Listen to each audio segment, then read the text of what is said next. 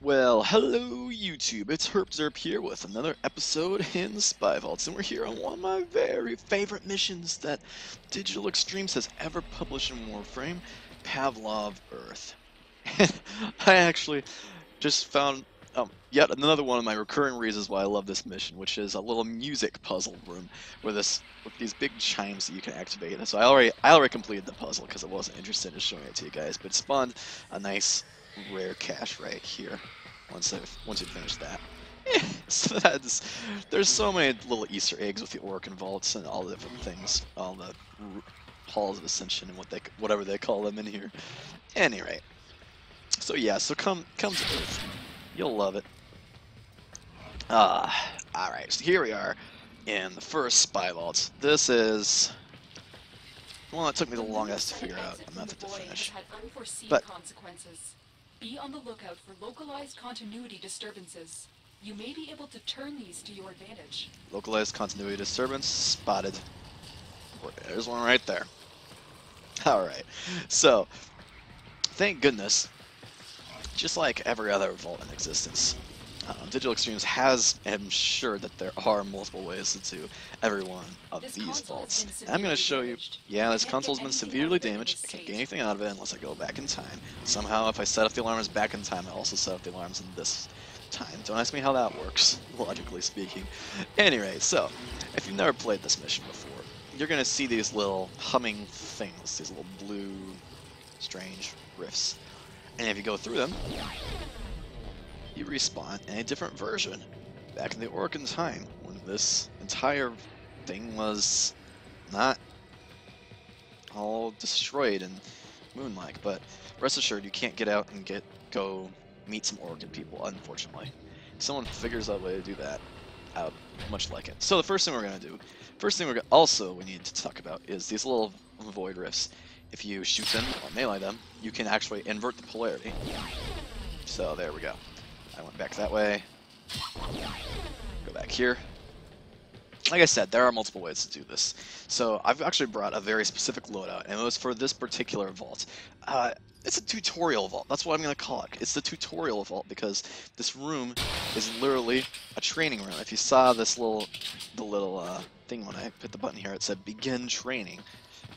And the reason why is because they're actually teaching you how to wall latch.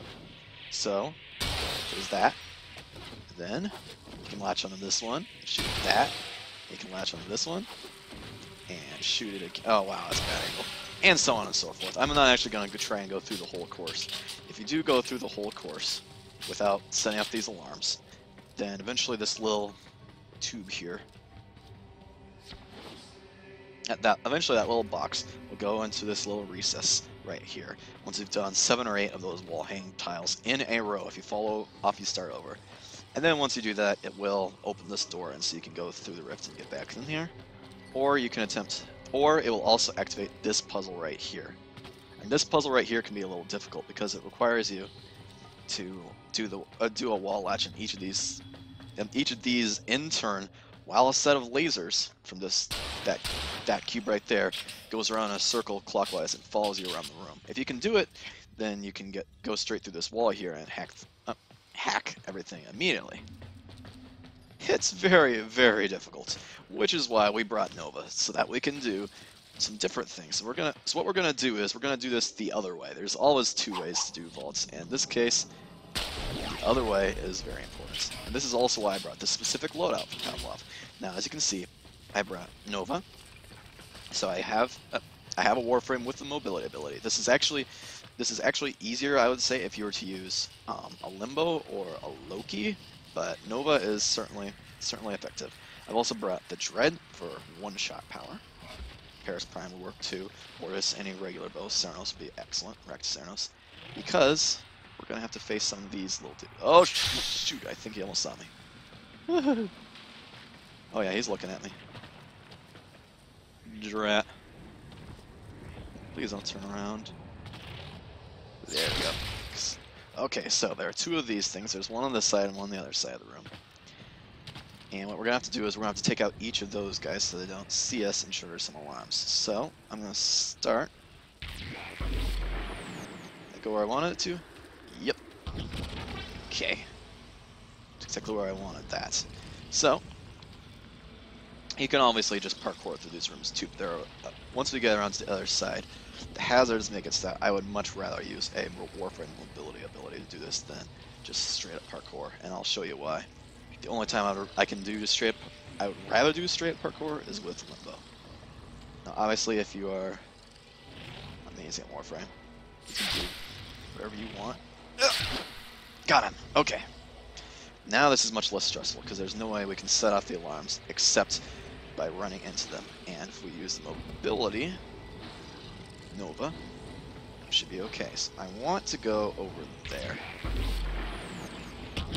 Alright, so here's where we just ended up. You can obviously use the zip lines, you can avoid these moving lasers. As you can see, this was the trap from the previous room.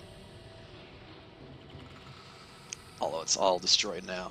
And you can get over to this particular hole in this wall here. So here we're in the same room. As you can see, it's still fuzzed through this version, and there's no way to get through it.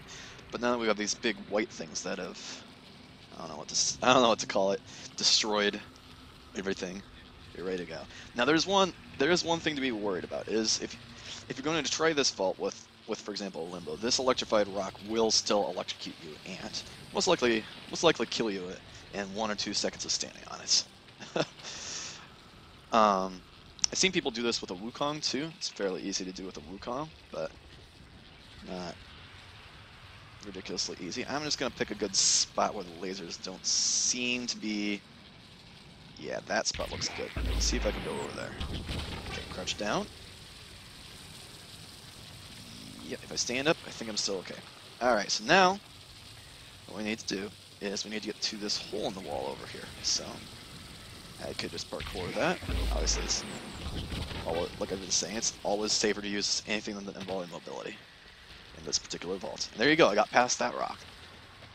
So, now we're at our damaged console, but as you can see, there is one of these void rifts that lets us go directly back in time while within the vault. And hack it right here. And there you have it.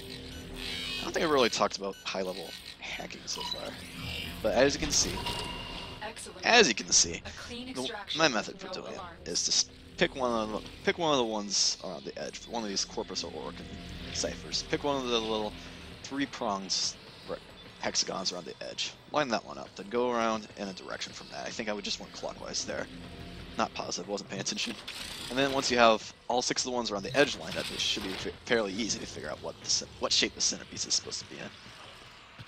Anyway, so that was the tutorial vault, and as you can see, it opened up that nice little thing for me to get out right there. So, there you have it.